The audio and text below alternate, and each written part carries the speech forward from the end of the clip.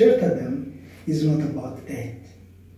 Our mission is to foster development, giving our children and their families the tools to become self-sustainable. We have 3 main projects at the moment. We manage 13 homes in Kigali, each run by a Shelter Them foster mother, where we focus on creating an environment for 55 children that is conducive for them to develop as individuals and creating their own future. Within the Kigali project, I'm pleased to say that 2 of the children we hosted at a very young age already attending university. This is a statement of what we are all about. In IFTA Kigali Kicukiro campus, from street up to now, achieving my dream as engineer in civil. All credit to Shelter Them. Thank you. God bless you. The second project is focused on our long-term plan to build a vocational school in the Bugesera district. We have the land and we are actively fundraising about $1 million to build the infrastructure. Meanwhile, as we accumulate the necessary funds to start the school, we are supporting the local community by rebuilding the houses, as well as providing education and access to health. This allows us to build bridges to the community that will host us in the future and which will be the main beneficiaries from our school. Nshimira Shelter Them kuko yaduhaye mituweli twayibaraga tugahera mu nzu, ariko ubu ngubu dusigaye tujya kwivuza tugakina n'abandi bana neza tugasabana. Imana ibahe umugisha. Ndagushimira ko twari twararwaye amaso none mukatuvuza, ubu papa ava hanze akijyana mu nzu. Imana ibahe umugisha, murakoze. Kubashimira ko mwatwubakiye inzu nziza. Mbere twabaga mu kazu gato k'amategura katuvira tukarara duhagaze, none mwatwubakiye inzu nziza, ubu ngubu turaryama n'amahoro meza. Imana ibahe umugisha dusange. Ndabashimira njye n'umuryango wanjye, nta myenda twari dufite ariko mwarayituguriye n'ahantu twajyaga, none ubu ngubu dusigaye dukinana n'abandi bana tukishima.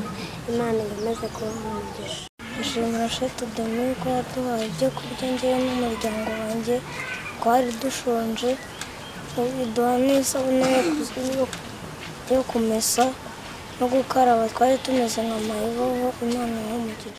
Ndashima Shelter Them kuko yampaye ibikoresho by'ishuri, ntabyo nagiraga, najyaga ku ishuri bakanyirukana, ariko yarabimpaye, nagera mu bandi bana nkishima. Imana ibahe umugisha. Finally, the common denominator to the 2 previous projects is our third stream, capacity building, to make the children and their families self-sustaining in the future.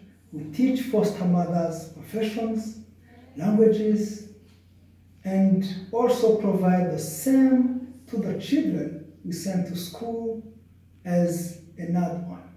We are now considering opening a nursery in Kigali to capitalize on the foster mothers' willingness to give back the support we give them and their children. This will allow us to school our children from the age of 2 instead from the age of 6.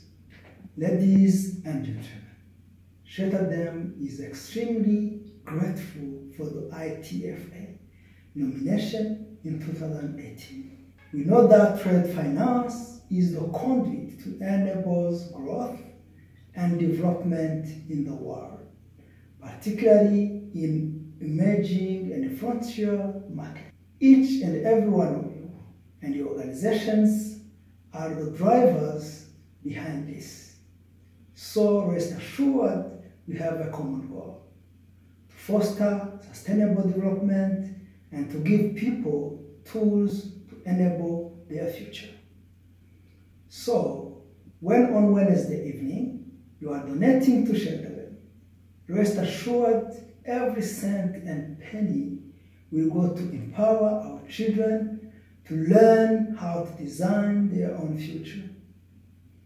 Our sponsor and your board member, Duarte Petra, will also be available to answer any question you may have.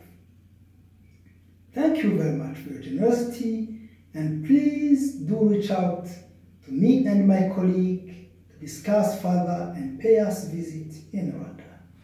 My dad passed away when I was 3 years old, and my mom passed away when I was 19. She left me with my brother Pacific, who was born with disabilities. After that, Shelterland had solved our problems and become a family. May God bless you. Thank you so much.